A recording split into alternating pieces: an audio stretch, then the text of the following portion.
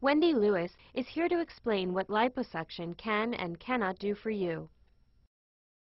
For the past decade, liposuction has been the most popular cosmetic surgical procedure worldwide, and for very obvious reasons. While dieting reduces your weight and size all over, liposuction removes particular fat cells and can help you change specific flaws in your figure. The areas where women see the most immediate impact from liposuction are the abdomen, thighs, hips, and knees. If you are very overweight, you may have to undergo these procedures in stages. The factor that limits what you can achieve with liposuction is your skin tone. The more elastic your skin, the better results you can get. If you have flabby skin due to pregnancies, aging, or weight fluctuations, liposuction may not be right for you.